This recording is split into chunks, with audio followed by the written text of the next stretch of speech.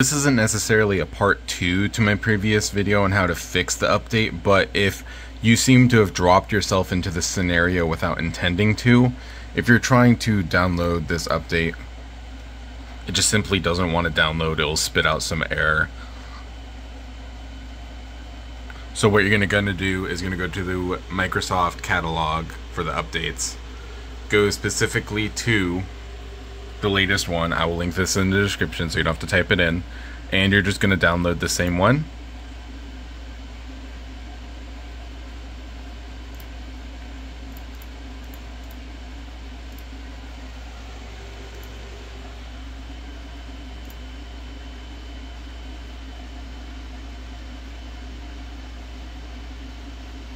Okay, now you'll just run it.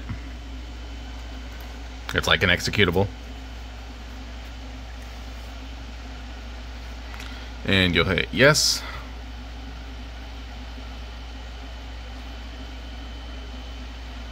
Close that, close that.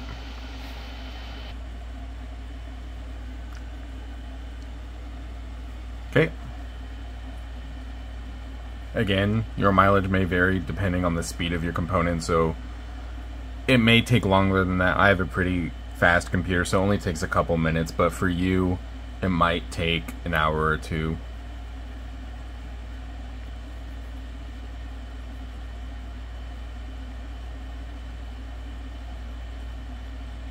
It's only 200 megs, so it shouldn't take too long.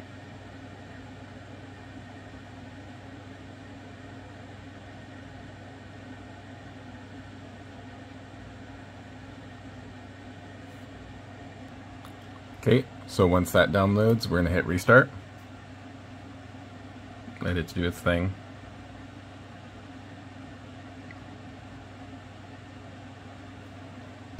Okay, so I know that this screen shows that we don't have the update, but we're just gonna hit download anyways.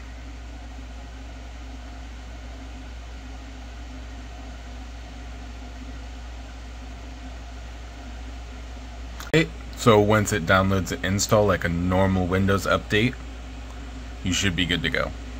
Just give it one more update check one more time, and we're all good.